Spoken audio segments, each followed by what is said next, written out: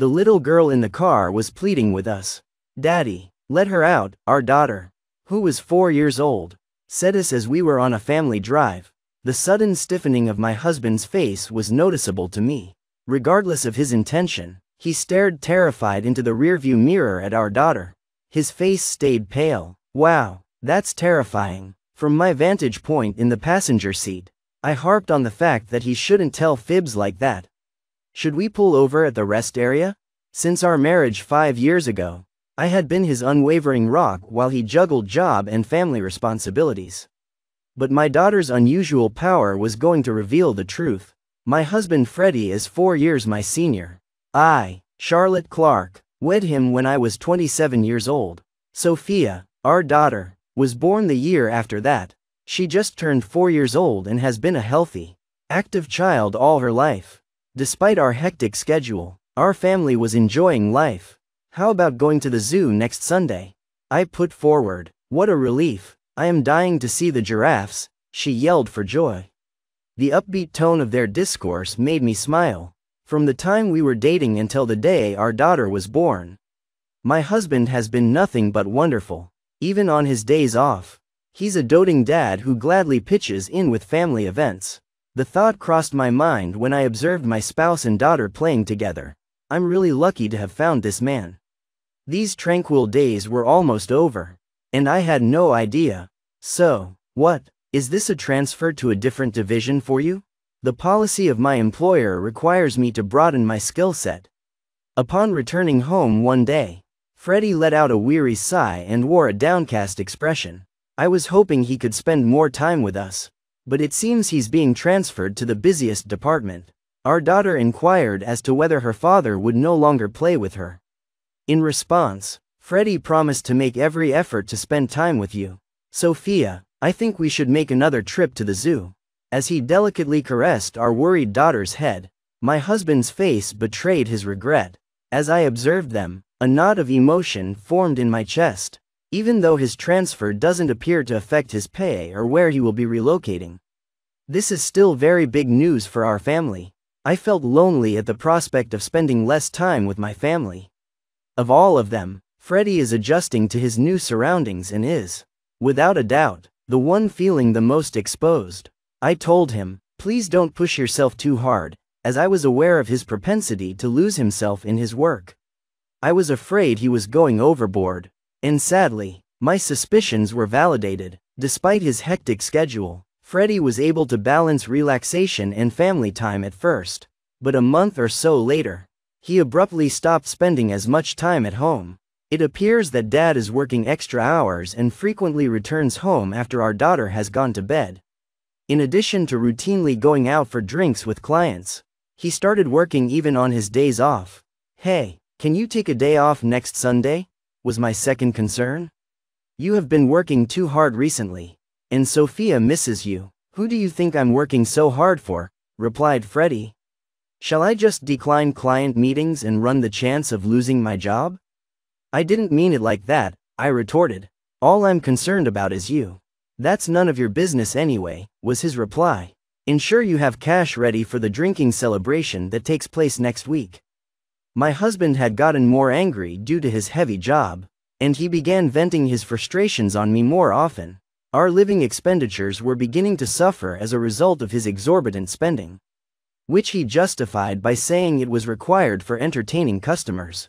His rigid demeanor now scared me more than it frustrated me. Given his past politeness, he was about to burn out from too much work, so I had to figure out how to make him take a break. Freddie had reached a stage where, 6 months after the transfer, he was primarily returning home to sleep. Sophia started to wear a dejected expression more frequently since she felt lonely not being able to see him. I was trying to figure out how to get him to take a break since I realized that this couldn't go on like this. But it seemed like horrible things kept happening, impeding my attempts. After suffering from illness for a number of years, my mother unexpectedly passed away in the hospital. My father had passed away while I was a small child, so she was my only parent. Before she went away, I was unable to even have a meaningful talk with her. I was so stunned to learn of her passing at home that I was immobile for some time. The way Freddie handled my grief was so callous. His aloof demeanor shocked me when he questioned, "Hey, do I have to go to that funeral too?" I looked in shock at him. My mother was still family. Even if he and her had a strained relationship, he didn't express regret or offer consolation in spite of this. Rather, all he did was whine about having to go to the funeral. "What are you saying? You must leave." "Of course, it's a funeral for a family member," I murmured, growing irritated. "Don't be angry with me. How come this has to happen now?" He said. "I had plans too," without displaying any regret. I was stunned for a moment. He would have undoubtedly soothed me in the past, maybe giving me a back rub and sharing my sorrows. The man I previously imagined a future with now seemed nothing like him. When he moaned in displeasure, he was completely uninvolved in getting my mother's burial ready, so I had to do everything on my own. My husband was glum and silent throughout the service. "Are we done with it now?" According to his statement, "I'm heading home first." Following the conclusion of the funeral, he hurriedly left without contributing to the cleanup. At first, I didn't understand his attitude, but by that point, I was too tired to be furious. My feelings were one of bewilderment and disappointment. It made no difference how stressed or busy he was at work. His conduct during the funeral was intolerable. I don't know when my hubby turned into that icy person. "Mom, Sophia will be there to help you," I told my mom. Even though I was fuming against him, I took my daughter with me as we finished cleaning up before we headed home. I popped over to my parents' house for a quick visit. I wanted to remember my mom, and it wasn't far from where we lived. Following our farewell, I went with my gut feeling that was the best choice. Upon my somber arrival at my parents' house, I made a stunning discovery. "Mom, I begged you." "Hold on a second." Sophia sprinted into the rear room the second we walked in, her expression changing dramatically. She had never acted this way during any of the previous visits I had taken her to see my mom. As I hurried to catch up with her, I noticed that Sophia seemed captivated by something as she eagerly opened the second drawer from the bottom of the dresser. Her mother was presented with an antique hand mirror, which her grandmother had wished for her. I paused to collect my thoughts as I gazed into the mirror. A cherished possession of my mother's, and tried to breathe. Because of how much she treasured it, I hardly saw her use it, and I had no idea where she stashed it. Sophia could never have known about this hand mirror. Of course, the fact that she brought it up and said Grandma wanted me to have it astonished me. "You requested me to give this to you earlier, and Grandma informed me that Mom was sad while she was asleep." My skepticism led me to interrogate her on matters beyond her ken, including tomorrow's supper menu, my innermost feelings, and details from the burial. She nailed every one of them, which stunned me. My daughter seems to possess an enigmatic talent for reading people's minds. "That is just incredible, Sophia." While holding her head, I stroked it, feeling a mix of confusion and curiosity. "You know everything," I said. I never would have guessed that she may really have such a skill. I had always assumed that such enigmatic powers were purely mythical. She wore an air of self-satisfaction as she placed her palm on her hip, leaving me speechless. "That's right, Sophia knows about Dad too." "What do you mean?" As she unveiled an absolutely incredible and forgiving secret, I inquired. On Sunday morning, a few weeks after my mother's funeral, I had intended to take Sophia to see a friend. Upon informing Freddie, who was on his way to work, he halted, scowled, and appeared visibly distressed. "Is that so? My schedule is completely full on that particular day." "What a shame." I wanted to keep my real emotions hidden, so I smiled softly, sensing his insincerity. My feelings for Freddie had completely evaporated when I discovered the truth.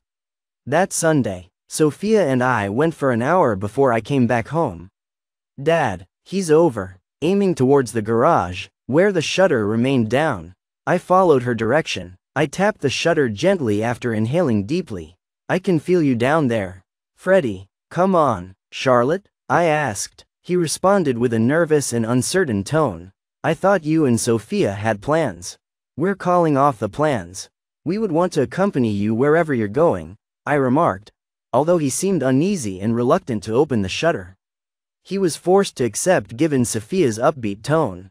After a short while, Freddie reluctantly opened the garage, and the two of us started out. I sat in the passenger seat and studied Freddie's profile as we drove. I firmly believed that, despite the fact that our married life had been joyful and fulfilling, those times were now permanently gone. Hey, did you know Sophia has a special power? Finally, as we turned onto the highway, I brought it up. Freddie furrowed his brows, perplexed by my abrupt admission. What does that mean, exactly? It's a ridiculous joke, he laughed sarcastically. Our daughter boldly said, Daddy, the girl in the trunk is asking you to let her out, from the back seat. That's when I saw Freddie's face turn pale. He had a scared look on his face when he looked at our daughter through the rearview mirror. Whether he was acting fearful or not, what a terrifying thing to say. Freddie, in an attempt to minimize the circumstances, he stated, you shouldn't tell such lies. But it's real, I emphasized. Should we pull over at the rest area? Our kid was hunched over in her seat, so I made a suggestion on her behalf. Surprised, Freddie gave me a startled glance. What? We are spared from doing that. It's merely a joke for kids. Besides, you know, Sophia has this enigmatic power.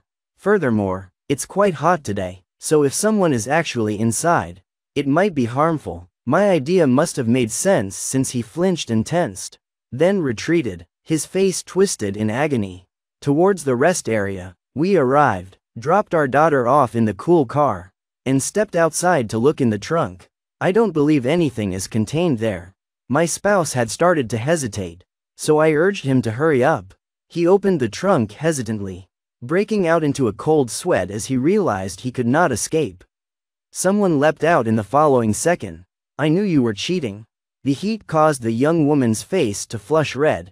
It came out that Freddie had been having an affair with Sophia at home while we were out together. We unexpectedly returned, perhaps right when they were going for a drive, so he had to hide her in the trunk. Unable to make sense of what was happening, Freddie frantically shook his head.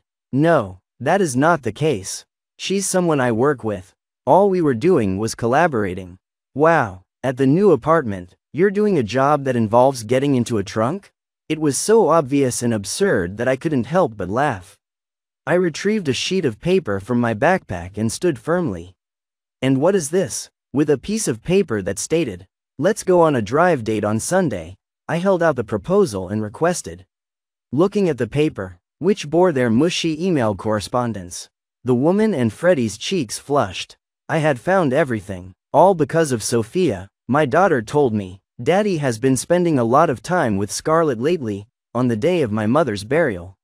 The fact that Scarlett is stealing Daddy from me makes me unhappy.